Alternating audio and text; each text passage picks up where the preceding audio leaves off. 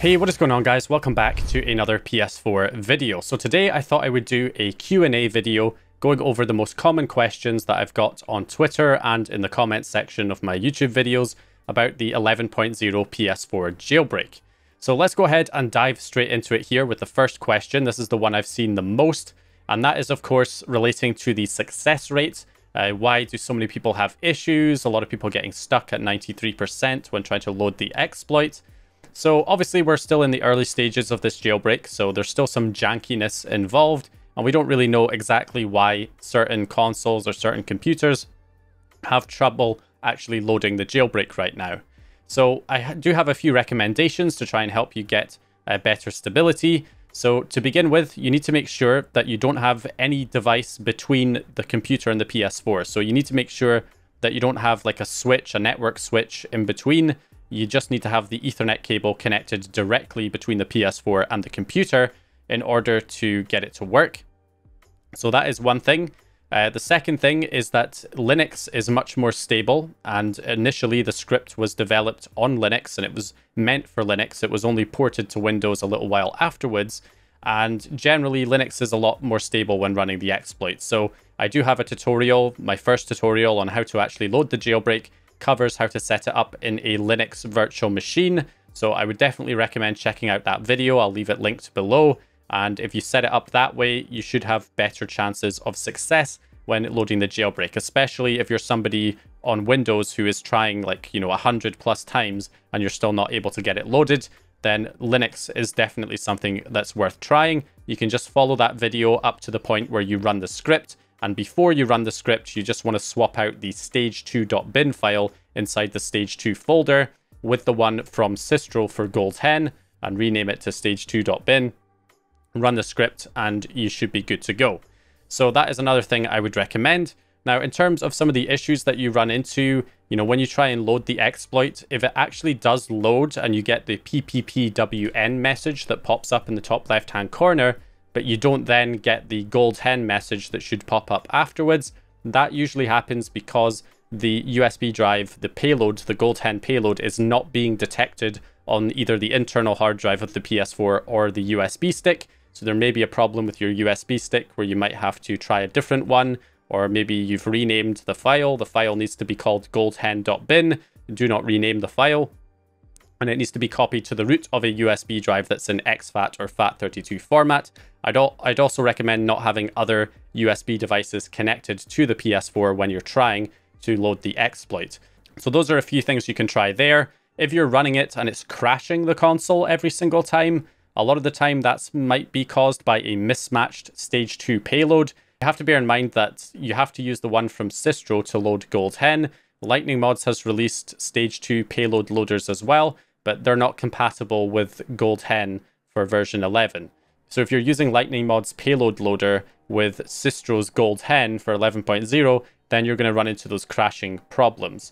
So make sure you're using Sistro's stage2.bin file, which you will find in the Gold Hen 7-zip file that contains the goldhen.bin. It's also got a folder for PPPWN stage 2, which has the 11.0 and 9.00 stage 2 loaders. And of course, you want to make sure you're using the one for 11.0. So those are all of the main things that I can recommend right now.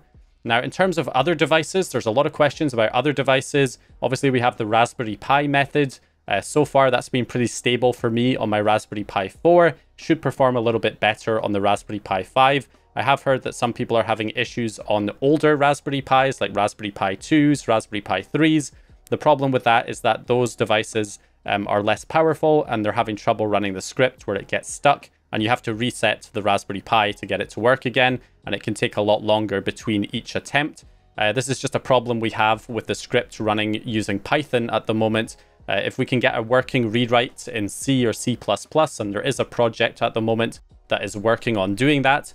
Okay, so as I was looking up this project for this video, it looks like it's complete. It was originally work in progress, and I was going to say that, hopefully it will be complete at some point and we'll be able to see a difference. But it looks like it's complete already. So yeah, I'm definitely going to be testing this very soon to see how much faster it is on Windows, as well as, of course, on Raspberry Pis. And this could actually allow, these older, less powerful Raspberry Pis to run the exploit more reliably and a lot quicker as well between each attempt.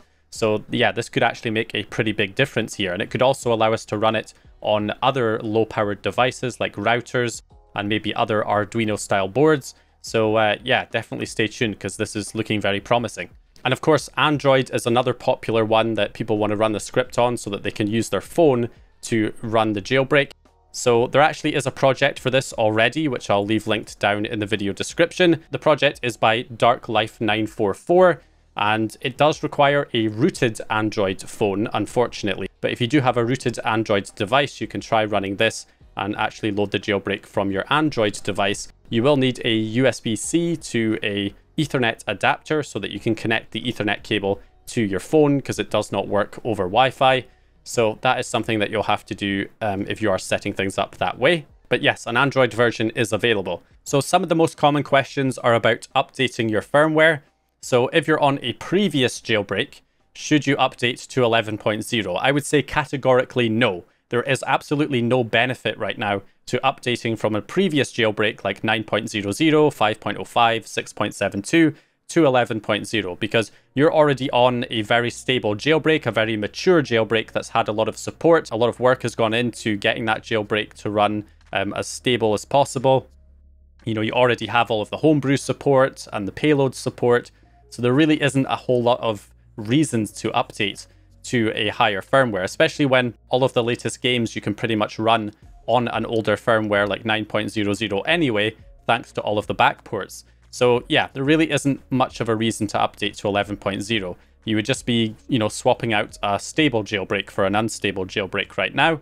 So yeah, definitely not recommended.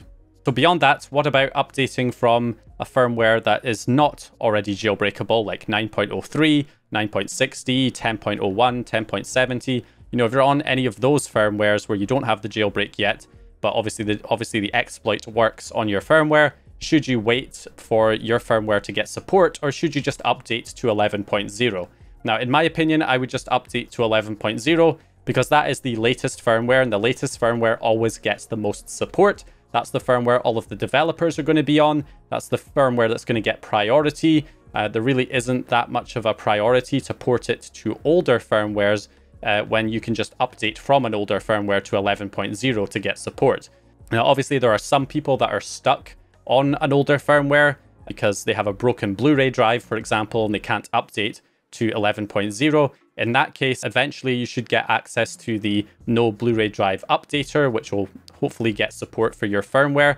So the No Blu-ray Drive Updater just uses the exploit to allow you to update your firmware even if you have a broken Blu-ray drive. So you'll just have to wait for that to come out, and then you'll be able to update to 11.0. Now, there is one caveat where up to 9.60, there does exist a WebKit exploit, the PS4 WebKit exploit that works up to that firmware. So some people are going to want to stay on those older firmwares in the hope that maybe this kernel exploit that we're using with PPPWN is going to be able to be triggered from that WebKit exploit, and then it might get more stable, or maybe a new kernel exploit will come out that can be chained with that WebKit exploit to get a better jailbreak. And generally, if you want to wait for that, you can. I generally wouldn't bother. We already have a jailbreak on 11.0, so might as well take advantage of it when you can, as early as possible. But yeah, I mean, you can wait if you want, but you know, most of the time new kernel exploits that are being developed for higher firmwares. A lot of the exploit developers are not going to bother trying to make a new kernel exploit for a firmware that's already jailbreakable. They're going to look at, you know, a higher firmware to try and jailbreak. So that's why I don't really, you know, expect that to happen unless this current kernel exploit can be chained with it. But it doesn't look like it can be triggered with WebKit so far, so I really wouldn't bother staying on 9.60 myself. But, you know, if you want to do that, you absolutely can. But in most cases, I would say update to 11.0, unless, of course, you're on a previous jailbreak. Okay, so final question about firmwares. What about 11.02 and 11.50? Of course, if you've updated to 11.02 or 11.50, you cannot access this jailbreak. The jailbreak was patched in 11.02 and higher, so you'll have to wait for a new jailbreak to come out for your firmware, and that could be months or potentially years, as the last jailbreak was 9.00 and it took 2.5 years to get this new 11.0 jailbreak, which is unfortunate. But yeah, you'll have to wait potentially a long time until you get the jailbreak. Now, there is something called the revert method, which might apply to people who are on 11.02, where there is a method to actually revert to the previously installed firmware, where you can basically revert from 11.02 back to 11.0 or lower. However, it's quite an involved process. It involves a lot of soldering stuff, reading and writing to certain chips on the motherboard. If you're comfortable with that kind of stuff, you can look into that method. I do have a full tutorial that covers how to do the revert method so that you could revert back to 11.0 or lower and access the jailbreak. But yeah, it's definitely not going to apply to most people. Maybe if you have a PS4 repair shop somewhere near you that you can send your console into and they can do the revert for you, that would be a possibility. But for most people, it's not really that viable of a solution. But if you're interested in it, I will leave the tutorial link down in the video description.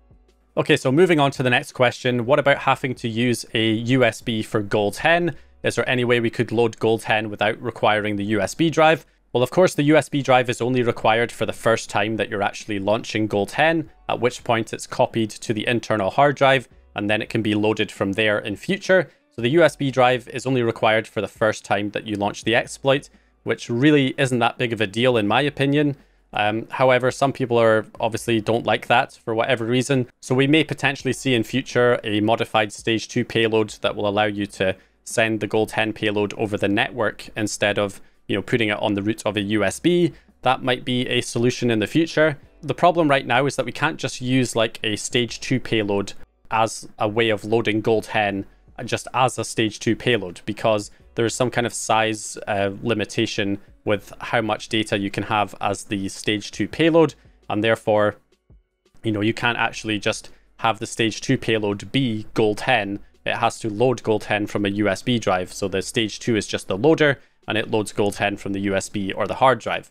So that's just the way it is at the moment. Now, for loading additional payloads though, and this is the other question, what about loading additional payloads? Do you have to put more payloads on the USB? You have to swap out the Gold 10 payload. If I want to run the game dumper, for example, I have to swap out the Gold 10 payload on the USB and load it. That's actually not required. We actually have a bin loader server built into Gold 10. If you go into the Gold 10 settings and you go to the server settings, you can enable the bin loader server, and it will listen on port 9090, and it supports TCP and HTTP post mode.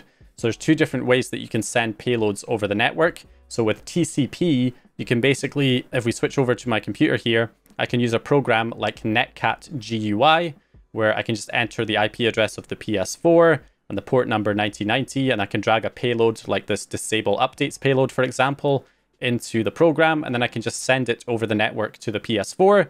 And you can see there, we get the message that the payload was received from the IP address of my computer, and then it loads the disable updates payload.